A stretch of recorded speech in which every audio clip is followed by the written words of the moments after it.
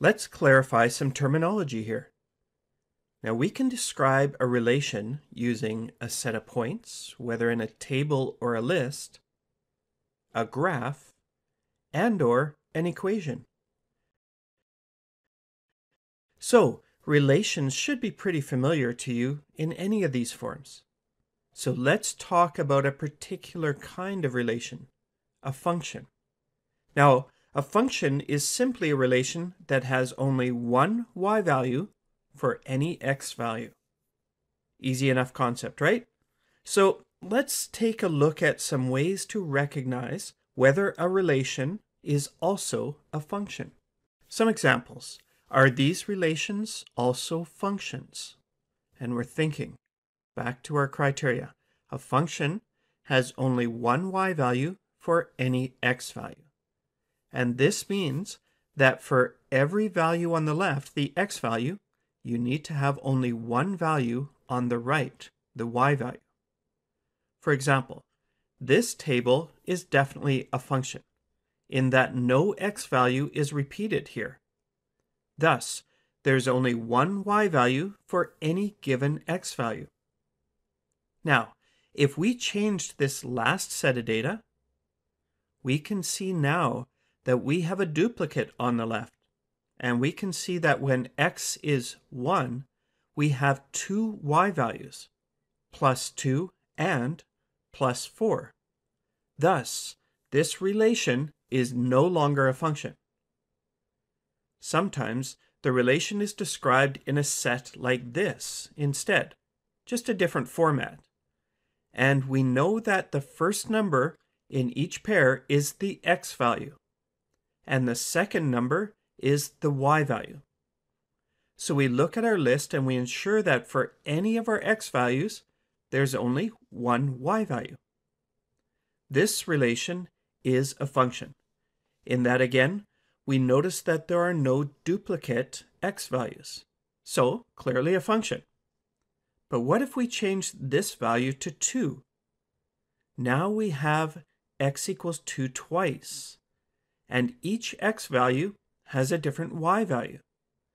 And we know to be a function, we're limited to only one y value for any x value. Thus, we would conclude that this relation is no longer a function. Some relations in graphical form this time.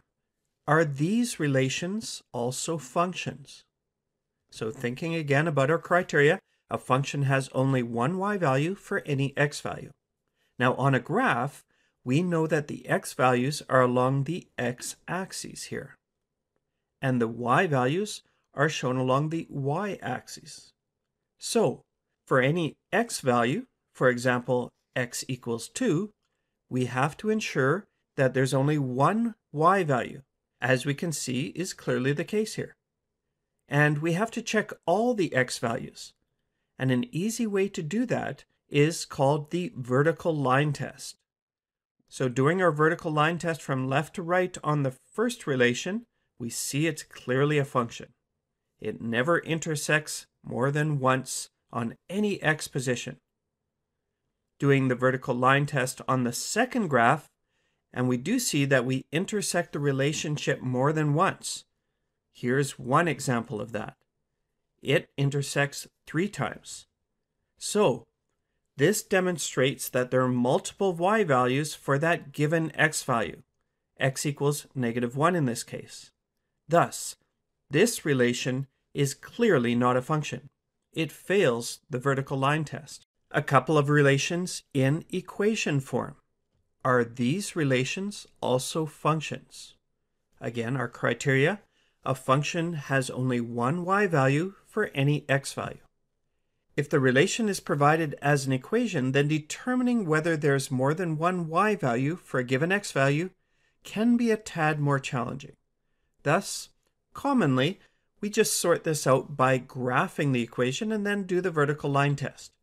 But given that, there are some common indicators that can help us quickly recognize whether some relations in equation form are also functions.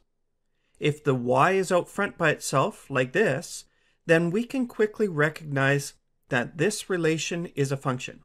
If we plug in an x value, we get a single y value. Straightforward.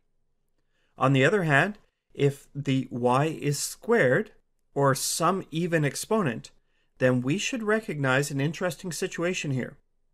If we were to plug in x equals 1, we'd get y squared equals 4. And if we were to solve for y, we see that we have two possible y values. Y could be plus 2, but it could also be negative 2. Either one squared gives you a 4. Thus, we recognize that a single x value, that is x equals 1, has two different corresponding y values, negative 2 and positive 2. So, this is definitely not a function. So just for curiosity's sake, let's take a look at the graph of this relation. And we can see that it would definitely not pass the vertical line test. And here's our example at x equals 1. And we can clearly see the two corresponding y values, positive 2 up here and negative 2 down here.